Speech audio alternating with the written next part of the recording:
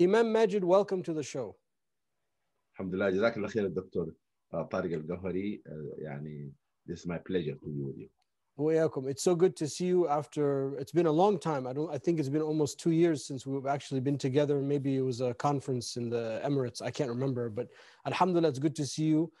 Imam Magid, one of the things that I've been wanting to ask you, you've spoken about this before. I know a little bit about it, but I really would like to hear in more details. I would love to learn more about your father, rahimahullah. I know that your father is a tremendous influence. First of all, we'd like everyone to know who your father was exactly and how your father's personal situation brought you to Washington, D.C. My father was the only son among four sisters. He has brothers who died infant, before he became the oldest son. He grew up in a village north of Sudan called Rikabiya. And Rikabiya is a tribe that is spread all over Sudan. But originally, their father, or grandfather, the original, we call the founder of the tribe. The tribe has a founder, the main person is the man by name Ghulam Allah ibn Aid. Ghulam Allah ibn Aid. Ghulam Allah ibn Aid came from Mecca, and he was a descendant of the Prophet Muhammad from al-Hussein alayhi salam, and he came to Yemen and he established a village there. The village is still there in Yemen, and then he came to Sudan, and his children, one of his children named Rikab. That's what Rikabiya was named after. Ghulam Allah ibn Aid is the first person have established Quranic school in north of Sudan. Now there's some people have revived it in the north of Sudan called Khalwat Ghulam Allah ibn Aid. So my father come from that lineage of people who spread the teaching of the Quran and established schools of Quran and so forth. And then Ghulam Allah ibn Aid, children spread through Sudan. Therefore, they're in the middle of Sudan, they're in the west of Sudan, and some of them went to even Ethiopia. And there's Rikabiya, by the way, in Egypt. Yes, and there's a Qarya, a village in Rikabiya, in Egypt called Rikabiya. And there's Rikabiya in Iraq also. Okay, mashallah. Yeah, now, for my father, rahimahullah, he always remembered this lineage. He would repeat it with me to say, we've been destined by Allah subhanahu wa ta'ala to teach people Islam and so forth because of what our great grandfather have done.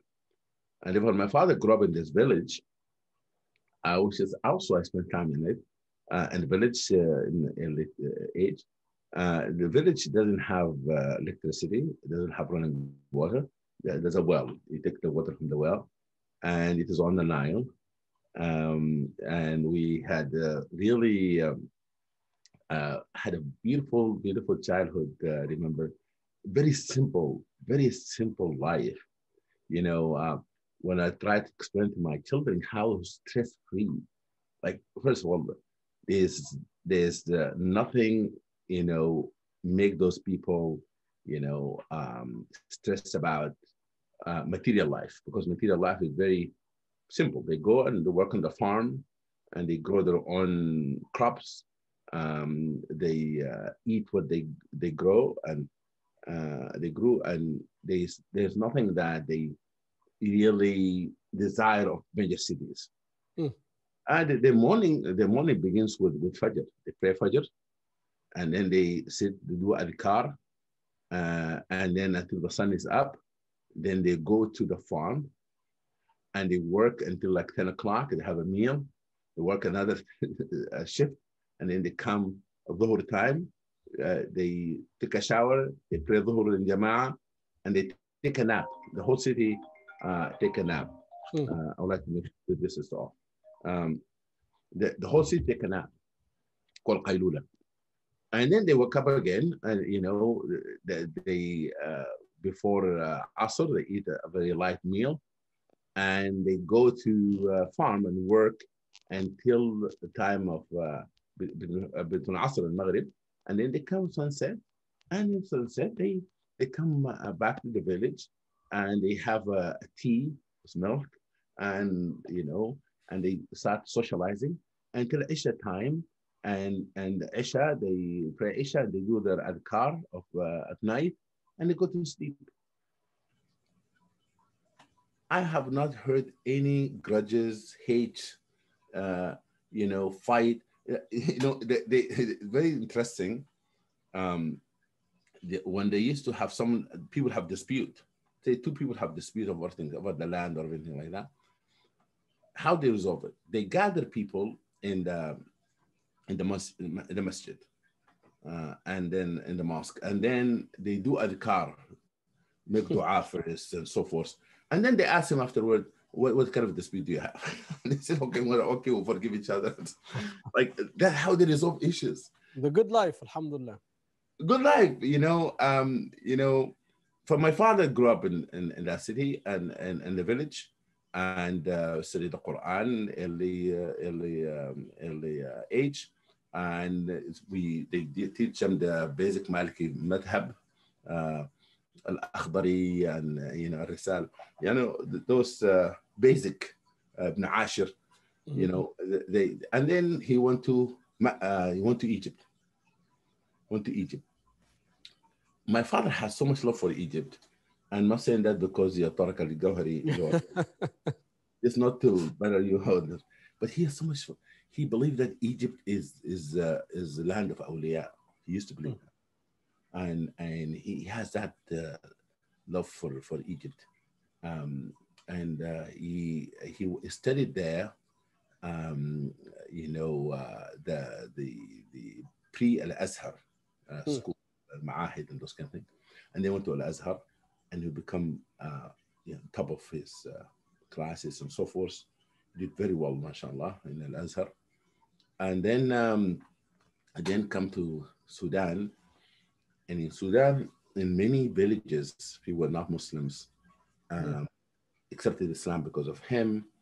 I'm talking to people who don't know, they're not Christians, they're not, they don't have any background of any religion in per se, and some of them just interested to know about religion. My father, he does a lot of social services, also provided clothing and so forth. And until he become considered like a chief of the scholars in Sudan, he became the Secretary General of the High Supreme Religious Council called Majlis al-A'la. He reached that level.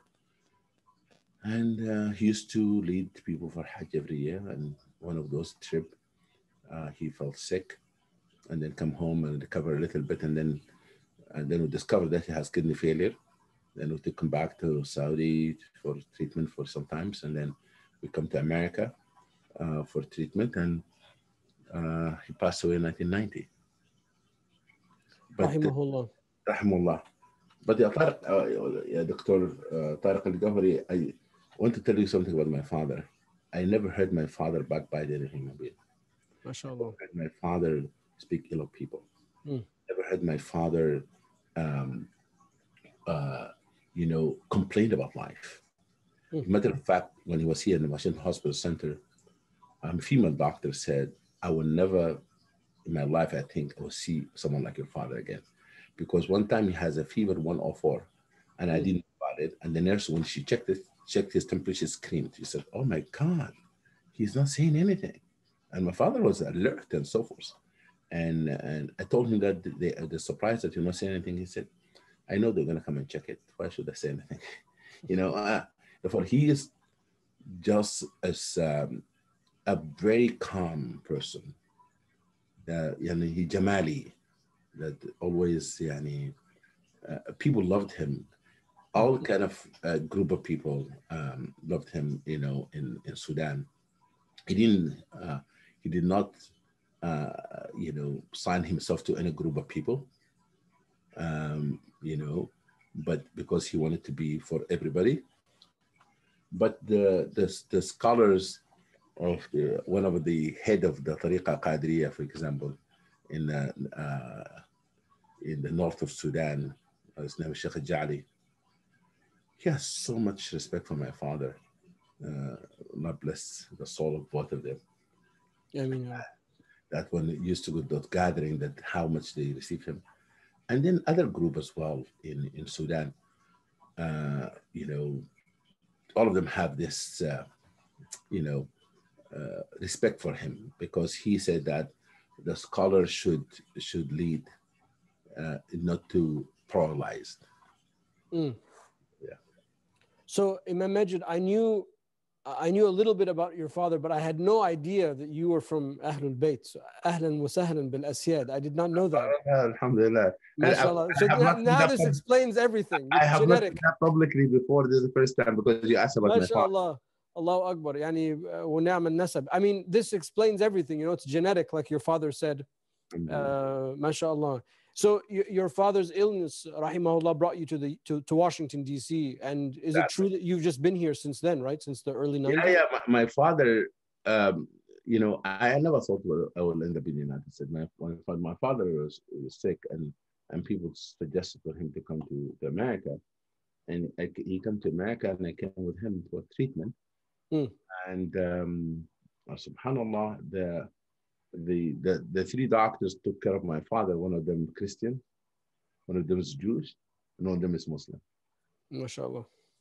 And the doctor who took care of him, the Muslim doctor, he go back to the roots of my father, loving of Egyptian. He's the Egyptian doctor, Dr. Ahmed Ali, who was the surgeon. And he become very close to him. And he's the one who introduced him to the other two doctors. And they become very close to my father. My father was, you know, talking to him. It's very interesting that Dr. Cohen, first time in his life, met a Muslim clergy. Yes, and my father was, you know, he would ask my father questions, and my father would answer the questions about Islam and Muslims and so forth. And Dr. Kelly, you know, the Christian doctor. That's the first time I have seen three people from different religion who are not hiding their faith, taking care of someone who's not feeling well. And I said to myself, if three doctors from various backgrounds can try to heal a man, maybe those three religions can heal if they work together, they can heal humanity. They cooperate together. But that's my first, actually first time I met work closely with a Christian and Jewish doctor. Before my father passed away in 1990 here, after I was supposed to be the donor at that time, that the tissues did not match. Blood type have to match, but tissues have to match. Then he had a transplant that didn't work out, and then he in 1990 he passed away in Washington Hospital. Rahimahullah, rahmatan wasi'a. So your father was your, I assume, your main religious influence growing up. Absolutely. That we used to memorize my father's speech sometimes. When he gave the speech, he was a great khatib, speaker, rahimahullah. And when he speaks, you feel that he spoke from the heart, because, you know, sometimes he would say, we'll ask him, what are you going to talk about on Friday? You say, I'm going to talk about this. You know, you said the topic. And then when you go to the mosque, he'd speak about something else. Then we asked him that, what happened? He said, when I sat down, I looked at people's faces and I said, those people were not ready for the speech I prepared. I have to speak something else. Then he spoke something else on the spot. You know, it was like that. And he used to say that the presence of people has something to do with your speech. True, yeah, that's true. Therefore, he will change it based on how he felt at the moment. You know, And one of the things that about him, he will, after he gave the khutbah, we used to just know that if we're gonna wait to go with him, it's gonna be a long time before we leave that mosque. Mm. Everyone wants to ask him questions and just to talk to him and to be in his presence and so forth and so on. SubhanAllah, he has a special presence. And now he's the one who, taught us, taught me and my brothers most of the books of Sharia, but also referred us to other scholars to study with his friends. But he, in his scholarship, he was combining fiqh with raqaiq. He talks a lot about the softening of the heart. He talks a lot about the diseases of the heart. And he has so much love for Imam al-Ghazali. That's why I'm very much attached to Imam al-Ghazali, rahimahullah, Hujjat al-Islam, because of that.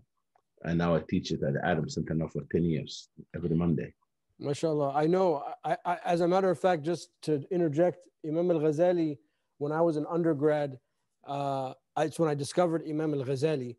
And the same summer that I discovered Imam al-Ghazali, I discovered you at the Adam Center, always talking about your father, Ihya Ulumuddin Imam al-Ghazali. So our love for you, Imam Magid, is also, it started with Imam al-Ghazali. Subhanallah. Yeah.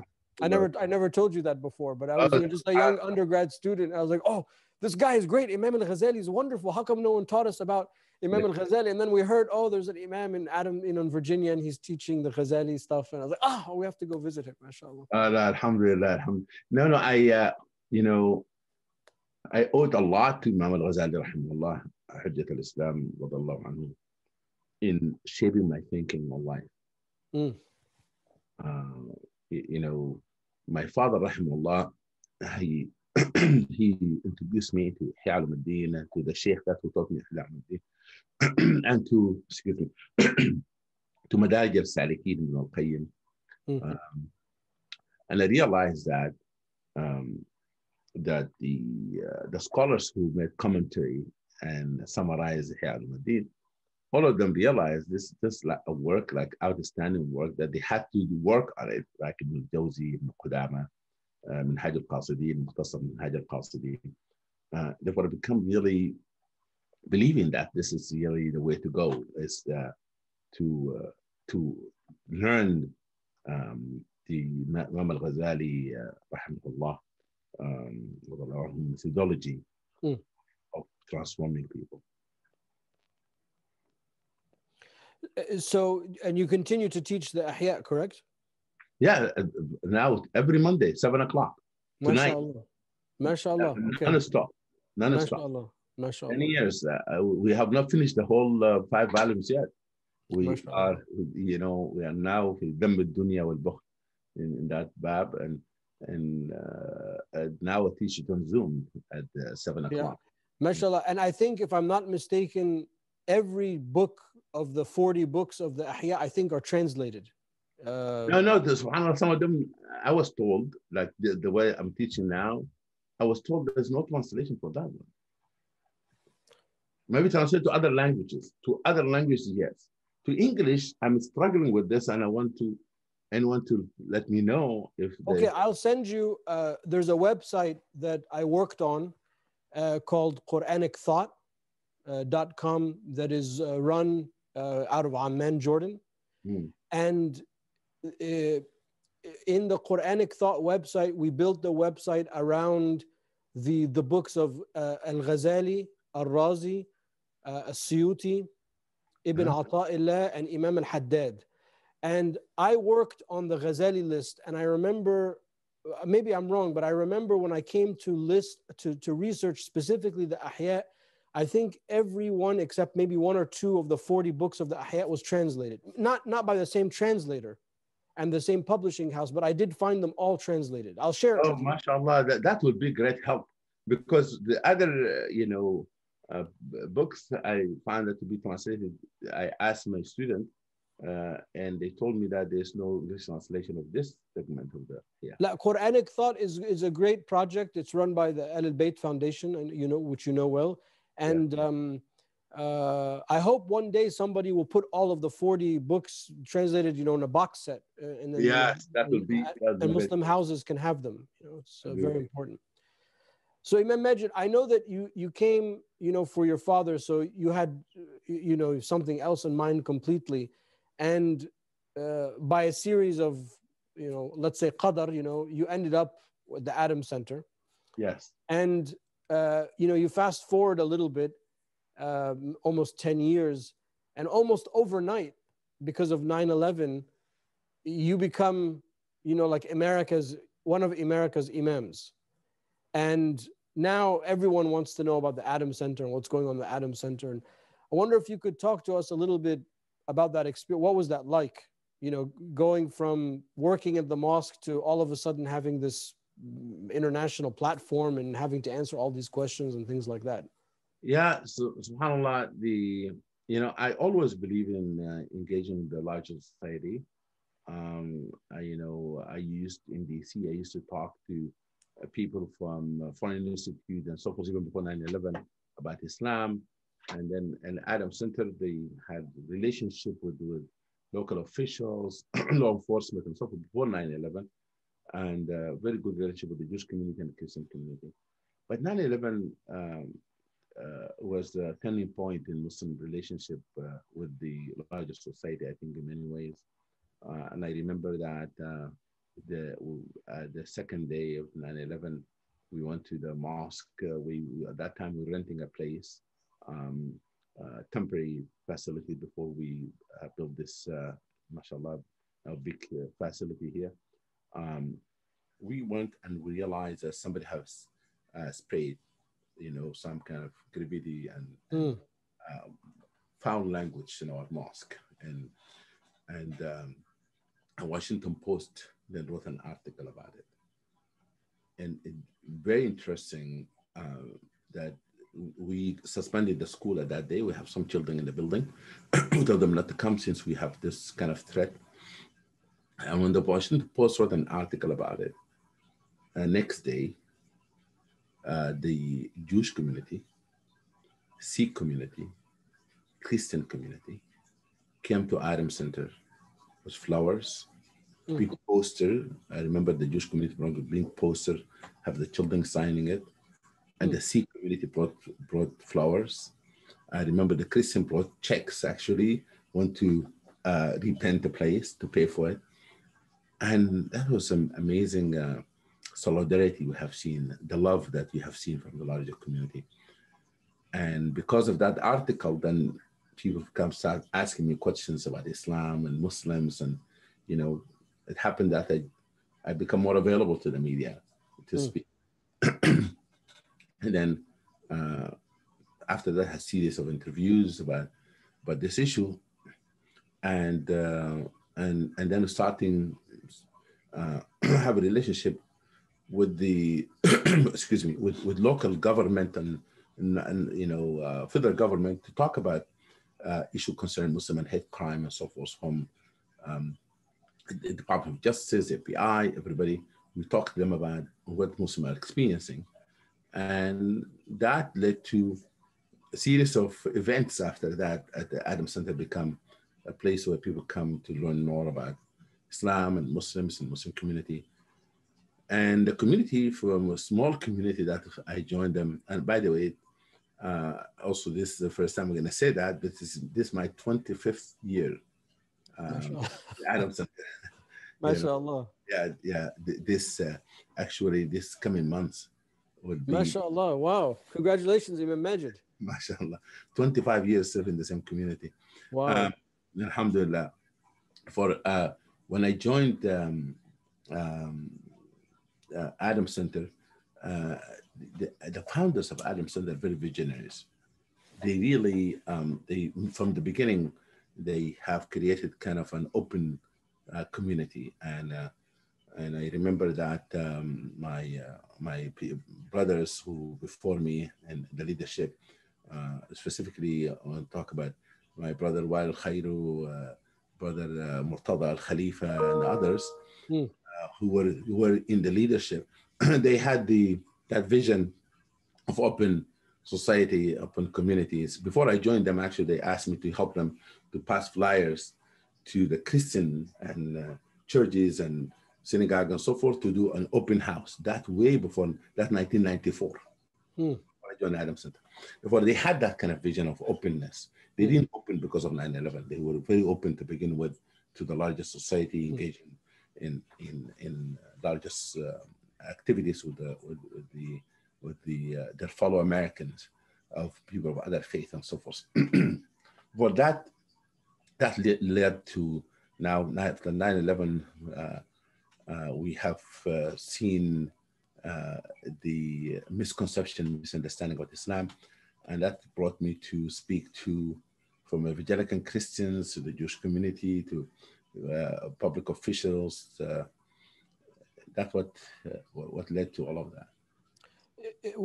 Imam Magid, when you had that experience right after 9/11 and starting to speak to the media, were you thinking about what would my father do or what would my father say? Did his training and his teachings help you in that regard? Big time. The Prophet Muhammad sallallahu alaihi wasallam,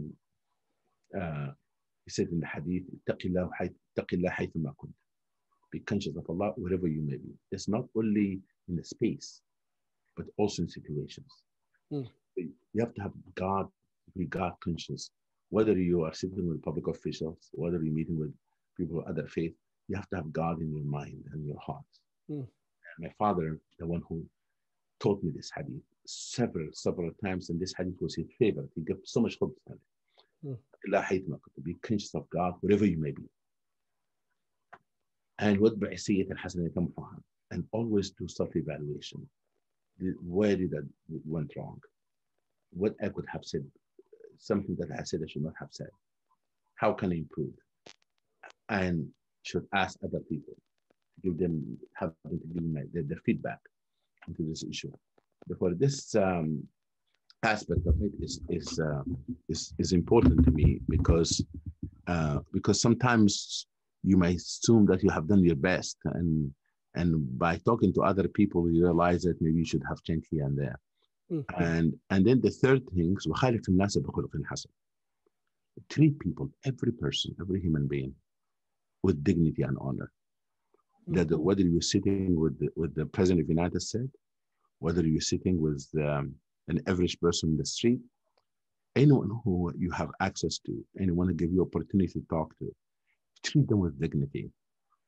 They can feel your presence if we treat them as human beings, even if they disagree with you completely in your approach, your belief, and everything. They treat them as a human being, because Prophet said, he didn't say the Muslims, every human being. And that I learned that from my father. My father, rahimahullah, he has qabul, that people have accepted him in many areas, and people who disagree with him maybe in his approach. And they might disagree with him theologically, talking about people who are not Muslims and others. But he has presence. People liked him, loved him, because he said to me, you're presenting the prophetic teaching. The Prophet spoke to every human being. Every human being, he gave them a chance and appealed to people conscious. There's a goodness in every human being, no matter how bad that person in your eyes may look like, but in the eyes of Allah, you never know. It's a potential wali. It's a potential wali. Potential, therefore that my father then, there's something very interesting that one time him and I were crossing the street in Saudi. We were in Jeddah. We were walking, crossing the street, and my father held my hand, said, "I want to tell you something." After we crossed the street, I remember he stood, said he used to walk, sometime in the morning and so forth. Then he held my hand, and actually after he come from out of a meeting, I think we went to visit some people, and I said, "Wow, this is a big gathering." And so then he said to me, "Listen, I want to give you an advice.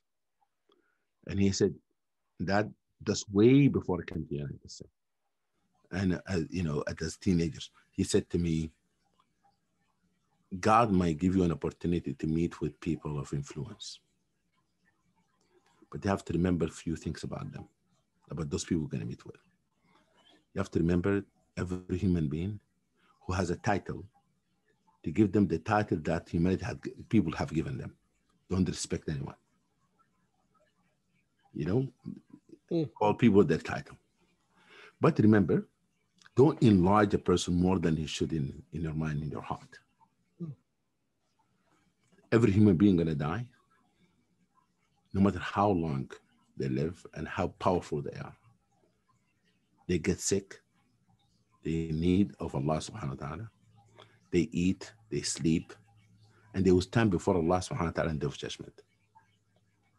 Barefoot, naked.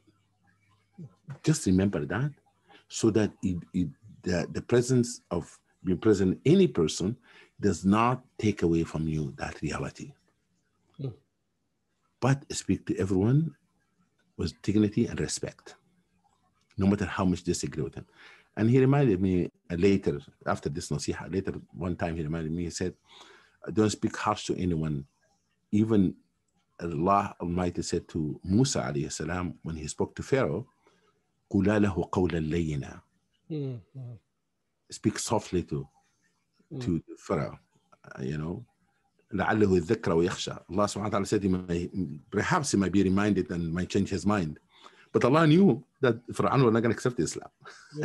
But yet he told Musa, for he told me that. And one of the things that I think, as my father voice always in my head, is, he always repeated the word humility.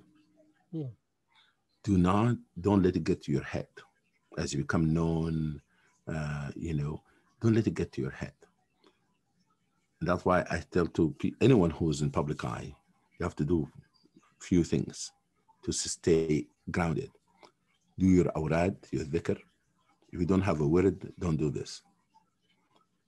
Pray your tahajjud at night. Visit the sick.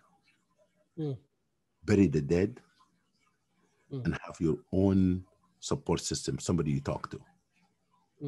Somebody you talk to, give you sincere advice. If you don't have that, don't do this kind of thing. Don't be in any public eye. I love this advice, Imam Magid. MashaAllah. And what you're saying is almost verbatim what all my teachers said to me in different scenarios. MashaAllah. So you were ready, alhamdulillah, for that opportunity. I mean, I know a lot of people were given the opportunity around 9/11, and there were many talking heads, and most of those people we don't even know where they are today. And there are a few that remain, and you're one of those voices, mashallah. And Adam Center's, has grown, exponentially. I was at Adam Center, I think, right before COVID, and I was shocked. I was like, man, this place just keeps growing. Every time I come, there's a new, mashallah, a new wing or a new thing, mashallah. Very, my kids were very impressed. Imam Magid, one of the things that you said about the vandalism episode and how the interfaith community came out, a lot of my listeners are not necessarily in America, and I think that some of the, especially people that are not used to hearing that, might not understand the role that interfaith work plays in a mosque in America. There are some weeks where I think that's all I do. There are some weeks where I spend more time at the local church or synagogue than I do at my own masjid, because there's meetings and things like that. And I know that you do this at an even bigger level. And I would love for people to hear you comment and talk about that. What kind of role that play? People might find that very strange. Like, why would the local church and synagogue and Sikh community come and offer to help repaint the mosque? For us, I think we've gotten used to that. That's just like if there was a synagogue that there was graffiti, we would go and we would help to clean it. But I think some people listening might not be familiar with that at all. If you can address that a little bit for us and talk a little bit about the importance of that type of work in running a mosque in America. Yeah, subhanAllah, the mosque exists in a community. And a community is not only Muslim community, but is a Christian community, Jewish community, and other people of other faith. For you, your neighbors, the neighbor of the masjid, of the mosque, are not necessarily all Muslims. Sure, Therefore, sure. you have to, from the Islamic perspective, you have to be good to your neighbors. You have to get to know your neighbors. And the interesting thing is that most of the masajid, the mosques in America, in the 70s and the 80s, it started in churches. Yes, true. Churches are the one who opened the door for people to pray Jum'ah. It's an amazing experience. Now, our Adam Center has 2 branches. Both of them are in synagogues. 2 branches are in synagogues. And now, just now, the Ashburn Mosque, alhamdulillah, we built our own mosque, but for years that we share the same facilities with the synagogue. And in Reston, still our Jum'ah is in the synagogue. We used to be in the church, and that church was remodeled or rebuilt or something at that time, and then the Jewish community offered to host us in the synagogue for years, and not only for the Jum'ah, but also for Taraweeh. Before I asked the brother, what did you pray Taraweeh today? He said, I prayed in the synagogue. That's how I prayed my Jum'ah in the synagogue. Yeah, that is a unique relationship in America. But I would like just to say that, you know, I found many people in America who are genuinely sincere about, you know, relationship with other people. They want to see them flourish. They want to see them be protected. Like when the Muslim ban issues come up and something like that, majority of people at the airports, they were not Muslims. People of other faith. Today, I work with the evangelical Christians. We created something called Multi-Faith Neighborhood Network with evangelical Christian and Jewish. We are in 25 cities now. Our approach to go to 50 cities. What we do, we bring a rabbi, an imam, and a pastor from major cities, and we gather them together as a group, and we have 3 days retreat for them to get to know one another. And they have to, by the end of the retreat, they have to commit themselves to 5 things. Number 1, to visit each other in their home, you know, to get to know the families. Number 2, to have the gathering of communities together in social gathering to create that understanding. Number 3, they have to commit to a local project, something they can do together. And number 4, they have to stand for each other. If a mosque been attacked, people stand for it, the church or synagogue, and addressing the issue of bullying in public school. And number 5, to create a network in time of emergency and so forth, to be able to respond to it together. Therefore, we do this retreat, and those 3 imams, 3 clergies, we call them 3 amigos, they have to they have to go and get each one of them have to get 9 imams, 9 pastors, 9 rabbi in that city. And we do the retreat. We take those 3 people, become the leader. We do a retreat in the city because it's supposed to be a network that goes to the grassroots levels. And guess what? In places there were attack or intimidation done by some Christian right-wing group in Arizona. Part of this network that we had, they go and supported the Muslims against those people who tried to intimidate them. And therefore, changing people's mind about one another and creating what we call resilience community. Because it's one of the things that I know you're good at it, mashallah. You are part of coexistence, Yeah. And this our really slogan that we have to coexist. And therefore, we teach people now, we develop an actual program for coexistence and how people can live together in a community and creating resilience community against hate and bigotry. So it's like the new Wathiqat al-Madina. Exactly. Which is beautiful. It's beautiful. Exactly. I want people to hear that and know. I love how you said, the mosque is in a community, but the community is not all Muslim. Yes. And, we deal with, like you, with issues of zoning.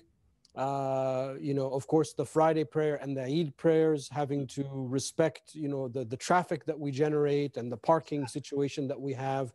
and having people respect, where they park their cars, and the noise level. And our mosque is in a neighborhood. It's a little bit different. So we actually are in a neighborhood. So we the first thing that we did is we made sure we met with all of the neighbors, who are all non-Muslim, to make sure everyone was comfortable. And as a matter of fact, the neighbors became so comfortable that they were the ones that advocated with the zoning department when we had some troubles on different zoning permits. They helped us. They said, no, we want these people here.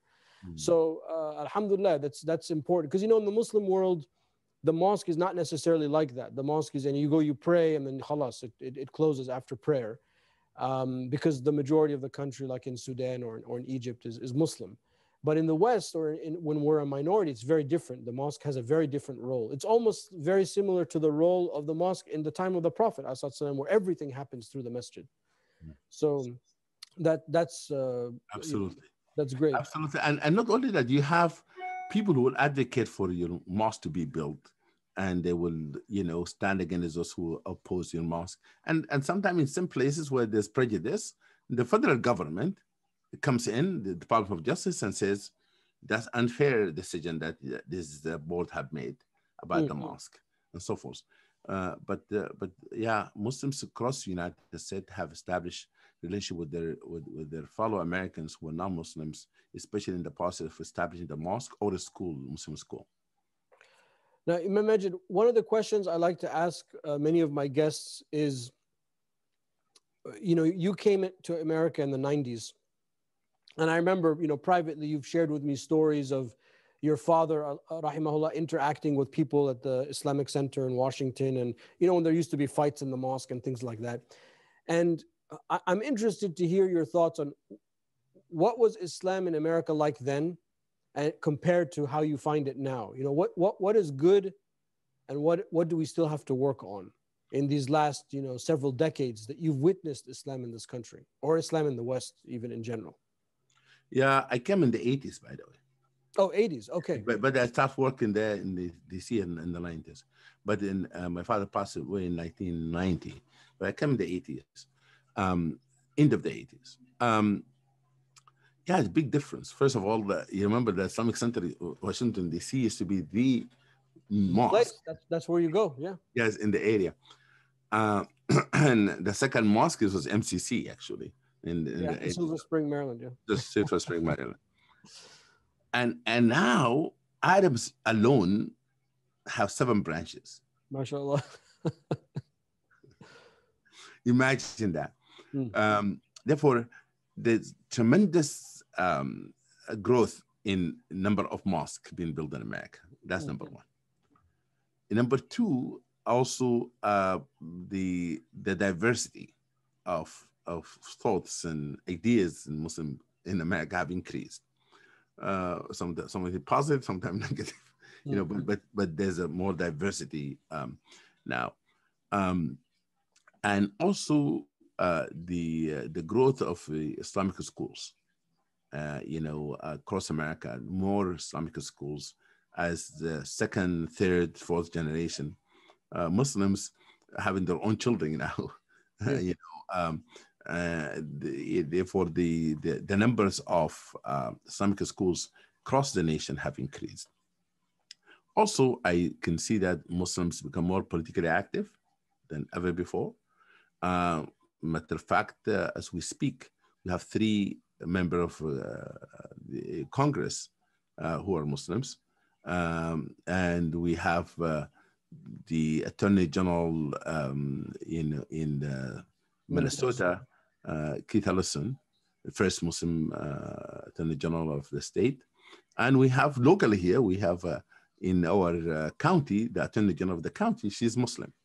And many Muslims in the school board, many Muslims in the local government. Therefore, that is a big shift, a big change from what I have experienced in the beginning coming to the United States. The other thing is that the interfaith coalitions that Muslim has across the United States. Every major city, Muslims work with their fellow Americans, whether Muslims and whether they're Christians or Jewish or Hindus or Buddhists. in issues that concern them in that local community. That's something new also that I have not seen in the beginning. Although I would like to say there's pioneers in this issue that I remember when I was in DC, I know Dr. Said Muhammad Saeed and his wife will go to the churches and synagogue and you speak to to people about Islam and share Muslim values. But that is one aspect. The other thing is the biggest change is something called social media. Yeah. That's something positive or something negative. Now, Muslims, every person can, post whatever you want to post, and everyone can have opinion about every human being, and everyone can say anything they want to say. Therefore, that kind of face-to-face, discussions have been absent, and social media, the posts sometimes are really not positive. Sometimes that has created tension. Although now I can see also access to knowledge. That many people now, like what you're doing now, that people hear lectures and so forth, that Dr. Tarek Elgawhary can speak to thousands of people from his place. That is also a new reality. And also the interest of many young people studying Arabic language. This is like unheard of. Like people spend a whole year studying Arabic language, born and raised in America. That is something very, very, very positive. And also so many young people who seriously studying Islam and so forth and so on. That's one thing. But also pluralization, unfortunately, through social media, sometimes tension between Muslims happened through the social media. But there's a big change and from the 80s to 20s. So, you reminded me of something important, Imam Magid, which is, coming back to the importance of the masjid. And I find, and I agree with everything that you said. And of course, you have been doing what you're doing much longer than I have. When you came to America, I was probably still in junior high school, or now it's called middle school. I don't know but when I was growing up, it was called junior high school. But one of the things I've noticed over the years myself is that the masajid, people that are very polar and people that are on the fringe or whatever spectrum, they don't really hang around the mosque long term. And in other words, the masjid I think is even more important now than it was when I was growing up. The masjid is, a place of healing, and it should be a place of healing and a place where people can come together. And people that have extreme views, oftentimes I find are not consistent. They'll show up and they'll create fitna, but then they'll leave. And then it's just families are the ones that remain. In the mosque that I grew up in, the same founding families, now their kids and their grandkids are now at the mosque. So I think that also speaks to the importance of the mosque, in America or in the West in general, and needing to fortify our masajid even more, I think is important. Absolutely. I think I agree with you 100%. The mosque is the base, is the anchor point. It is the glue that brings people together. Because the mosque in America is not just a place to pray for prayers, but it's a place where you should send your children for Sunday schools. Is where the people of other faith come to know about Islam, where the public officials come and asking for votes. Actually, in our mosque, they always come and talk to us in Adams Center. Is where the counseling take place, issue of mental health. We have in Adams 11 counselors do mental health counseling, although they do from their offices, but Adams coordinate that, social services. People come for, they couldn't pay their rent or they have any financial difficulty, they come to the mosque. All of this, they come to the youth come to the masjid to play. We have a basketball court in the masjid. Therefore, it is a center.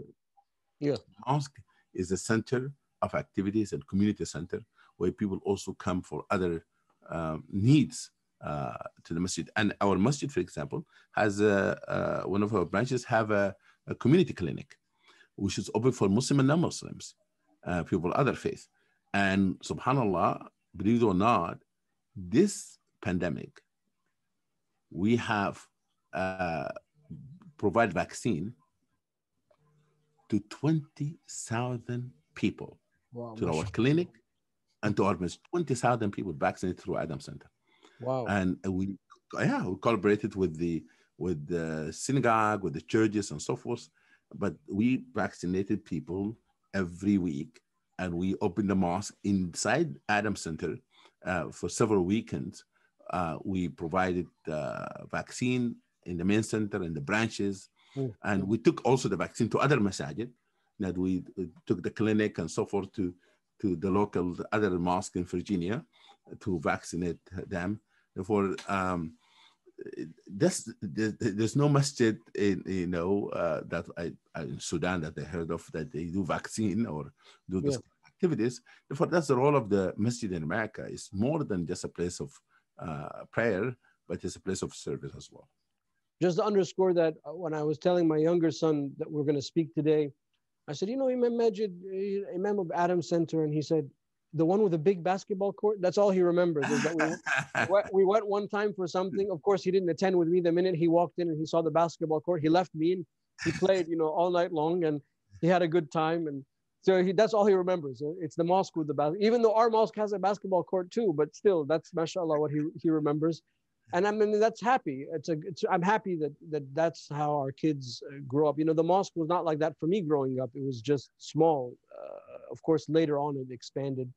So, alhamdulillah. And, the mosque for us in the West is very dynamic, as you mentioned. And even though it's different than the mosques in Muslim majority countries, I think that the mosque in America mimics the prophetic model more. Exactly.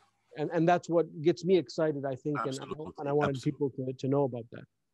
Alhamdulillah. So, Imam Magid, I want to be respectful of your time. I know you're super busy. And first of all, thank you so much for giving me all the time that you've given me this morning. Thank you. I feel great being with you. I miss you. I miss you too, Imam Magid. And I usually ask my guests to end with a piece of advice, but you gave me some good advice in the middle about the wird and the tahajjud and having a support network. So I'm gonna re-listen to that, because sometimes I find myself overwhelmed, especially when I counsel people. It's very hard to hear people's problems, and you sort of carry that a little bit. Yes. But what I want to ask you at the end is, I want your thoughts on the future. Where do you think, we've talked a lot about where we've come from and how things are now. Where do you see the community, specifically the North American community, or even just the community in the Washington, D.C. area? Where do you see us in the next 5-10 years? If you can project out, how do you see things unfolding? I'm a very optimistic person usually, and I would like to continue to be optimistic.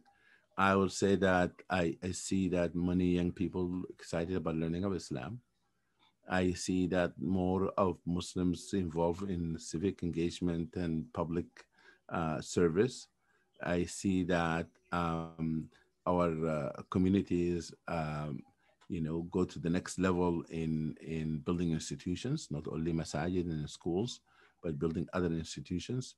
And I am very optimistic that American Muslims will establish a relationship or continue to increase the relationship positively with the larger society, and Islam and Muslim become part of American social fabric in a way that have not seen before, because of the openness of America to Islam and because of the Constitution that grant everyone religious freedom. And I do believe that there's a lot of potential in building those and growing those relationships.